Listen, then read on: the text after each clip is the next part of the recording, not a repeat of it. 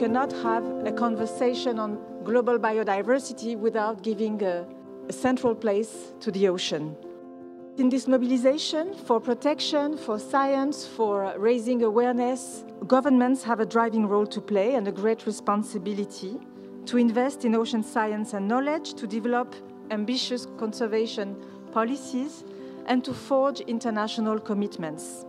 And I'm delighted to confirm that the UK will continue as the chair of the Global Ocean Alliance, so championing implementation of the strong, ambitious framework for action to put nature on a road to recovery this decade that we must agree here in Montreal, and indeed include targets to protect at least 30% of the global ocean by 2030.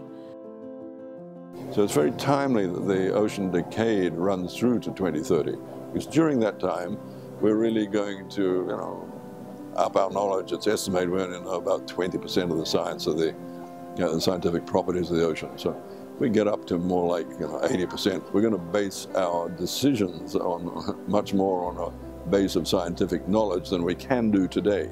But with so much left undiscovered at this stage, it would be very foolish to make decisions which are going to be planetary in nature.